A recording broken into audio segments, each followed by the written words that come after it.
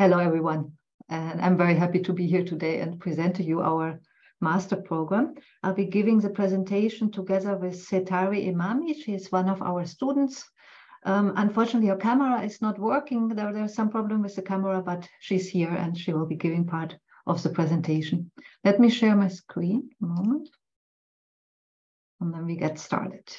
I'll be telling you about the Master of Science in Economics at Osnabrück University. And our slogan of the master is future-oriented and sustainable. And you will see why we say this in a moment. Okay, now the thing is not working. Yeah, okay. So Ms. Imami and I will tell you about why the program, the people, and the environment are 3 good reasons to come to Osnabrück for the Master of Economics. And I will start by telling you about the program. So in general at Osnabrück, we have 1,200 to 1,400 students who are studying business administration, economics, and information systems at the bachelor and the master level. You can see here all the various programs we have. In this presentation, I will just tell you about the Master of Science in Economics. And this is really a program that we reformed very recently. So last winter semester, 2022-23, we implemented some reforms. And the main reform was that we have the Master of Economics now in English, so that really international students can join the master without having to know German in any way.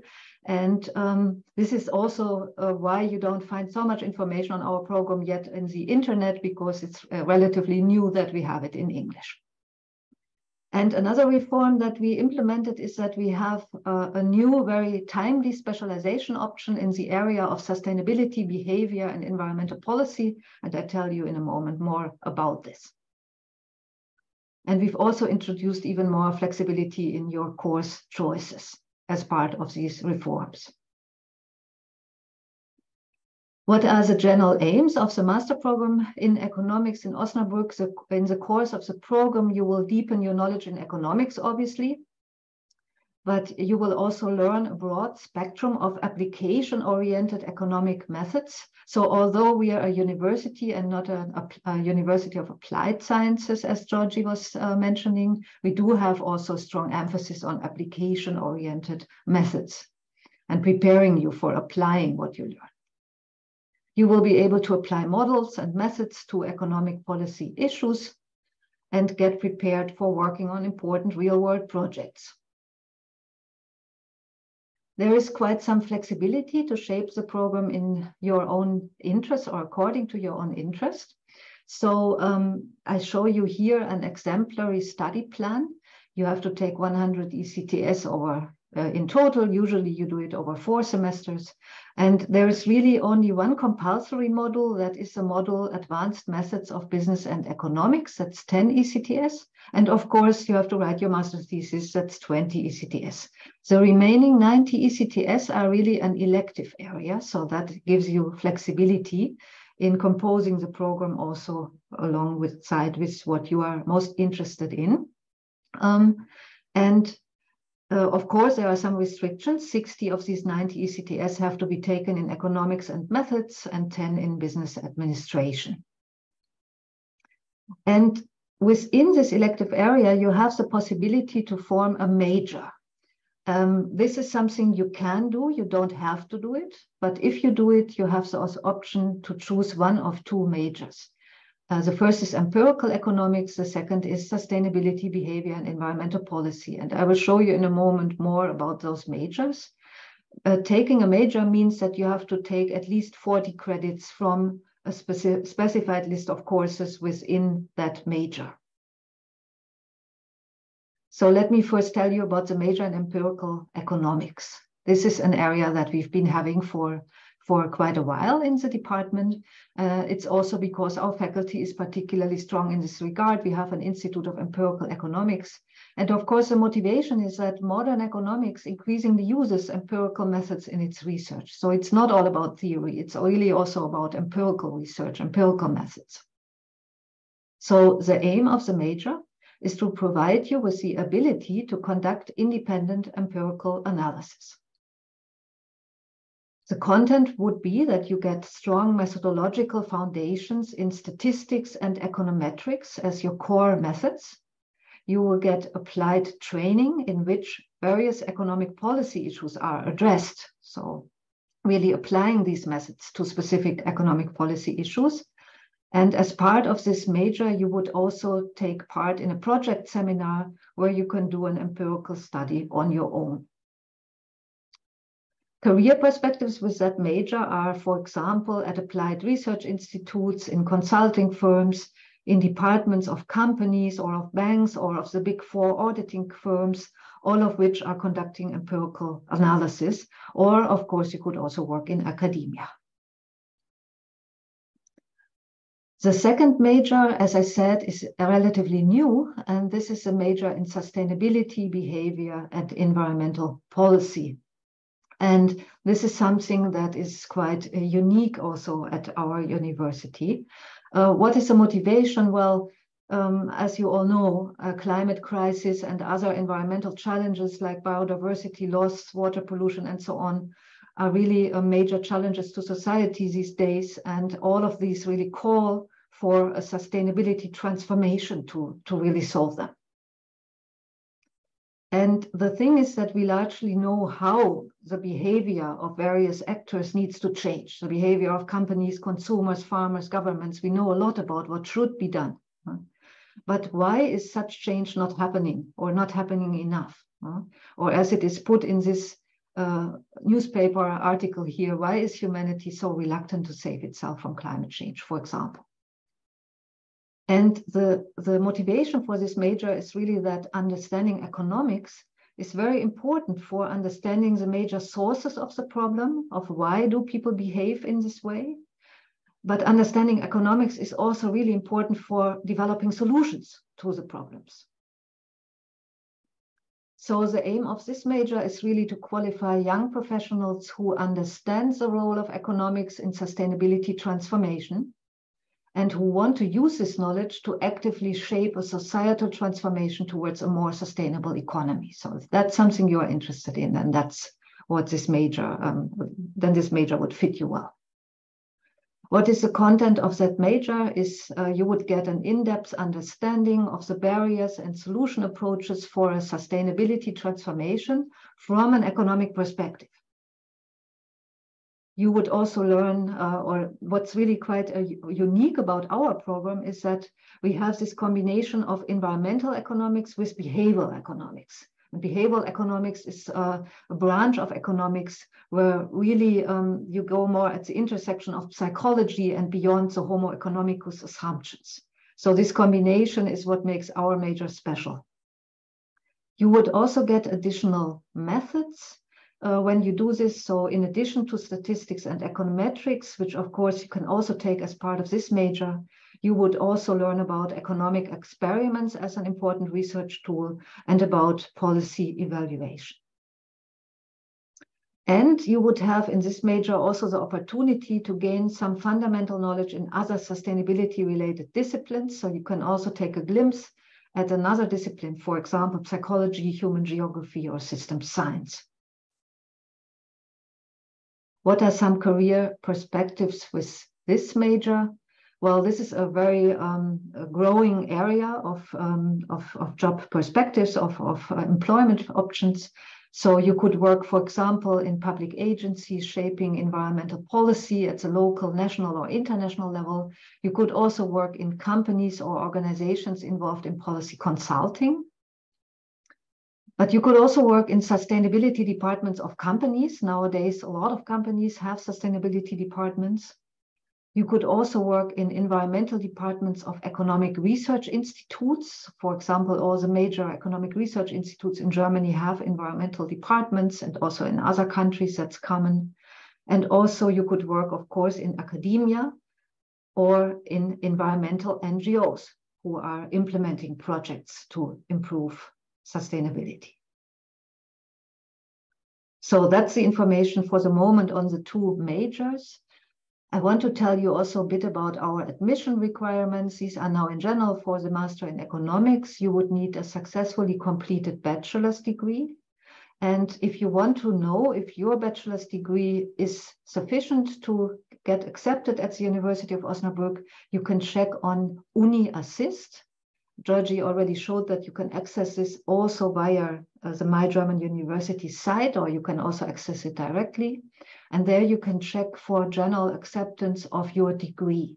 Usually a 3-year bachelor program is sufficient, so 180 ECTS credits, but sometimes a 4-year program may be required because high school degree in Germany is longer than in some other countries. So it's better to check on Uni Assist for your particular degree.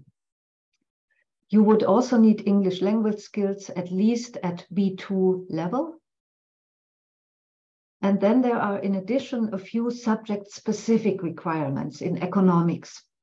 The first is that you would need at least 25 ECTS credits from the field of economics. So you don't necessarily need to have a full degree or bachelor degree in economics, but you need at least 25 ECTS credits in courses taken in the field of economics.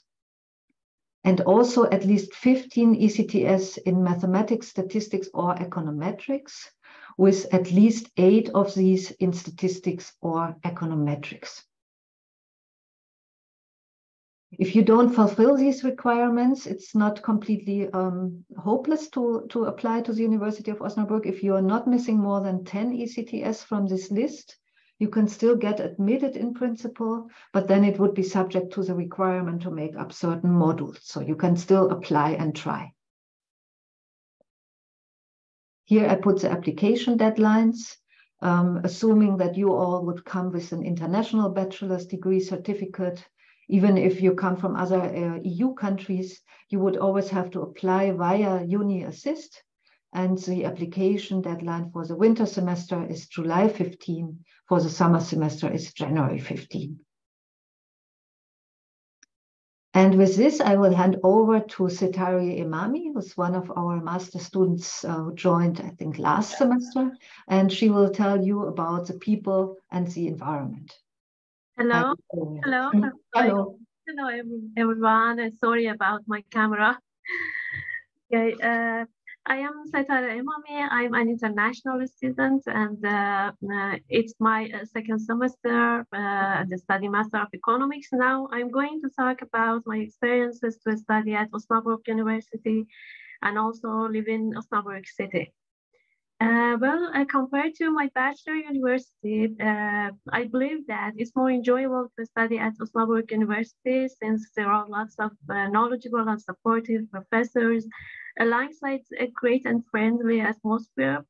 And when you come to Osnabrück University, you can find many professors working on various empirical methods. For example, Professor Engel talks about sustainability and environmental economics.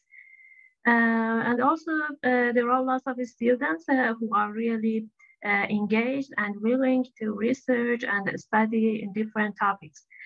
And in my opinion, the most important point is that students are able to have contact with professors directly and ask their questions conveniently, contrary to many large universities. In fact, there is a university council which allows students to have contact with professors and even the university management.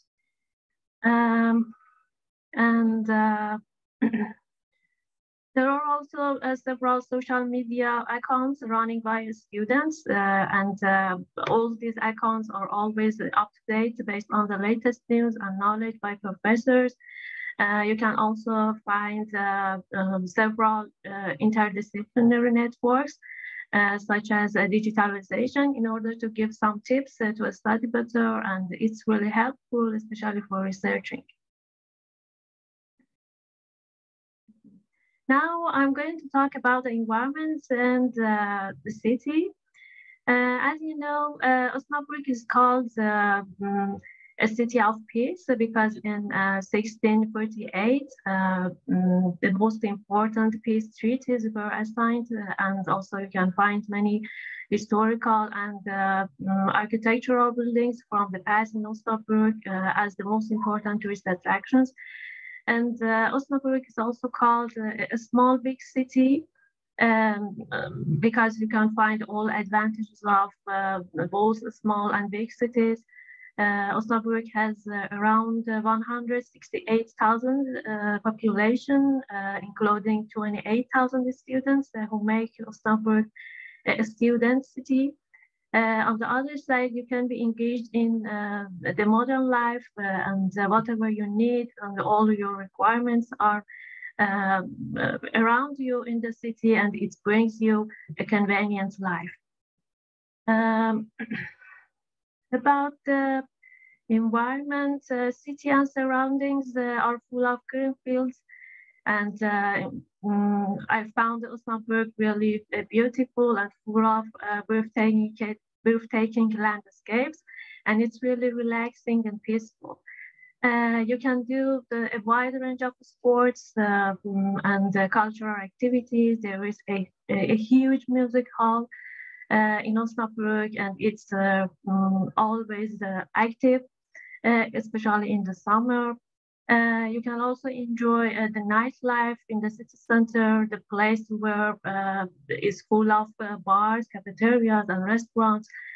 And in my opinion, the living costs are really affordable in Osnabrück, and no need to pay much money for a high quality of life. And the most important point is that Osnabrück is very well connected to the biggest cities in Germany and also other European countries. There is a main train station in the city center, and you can travel to lots of important cities such as Hamburg, Hanover, and Düsseldorf very fast, in less than 2 hours. It was my experiences, and I hope it will be helpful, and enjoy the city and university. Thanks a lot, Ms. Emami. Thanks a lot. You're welcome. I'll just finish our presentation with just a few more links that I put here for you. I know an important issue is also always finding accommodation. So you will be able to access these slides also through My German University later. And here you have some links on residence halls, on housing market, and also on shared living. In Germany, really a very common model that many people use is that you share a flat with other students. And there are some sites where you can look for rooms in these shared flats here. I put here also some other links that could be useful, for example, more on finding accommodation, on finding furniture, on other practical issues of life in the city, including also the cost of living, more on the master program in economics, and also more on general study organization in Germany and the courses offered. So you can look at these links if you are interested. And with that, we actually end our presentation. If you have further questions, feel free to contact also our degree program supervisor, 𝘗𝘀𝘪𝘥𝘪𝘁, who's not here today, but we actually have Martina Schmitz-Barton also from the study degree program support here. And you have here also the web addresses or the internet addresses that you can write to them if you have any questions.